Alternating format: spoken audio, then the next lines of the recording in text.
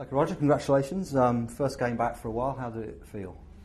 Yeah, it's always tough conditions here in Dubai. Ball flies quite a bit out of your racket and it can be somewhat tricky to control the ball, but I think I did okay today.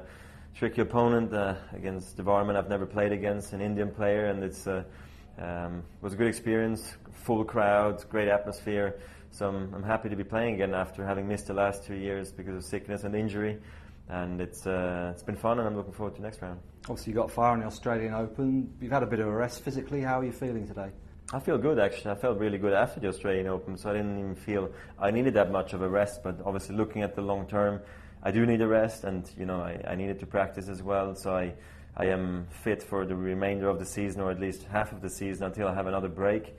And I feel fine. Obviously, first round you always feel a bit, unsure about things, how to play the big points, how to move, how you're reading the ball, and all those things only come through playing matches, with a full stadium and getting used to the sounds and those things.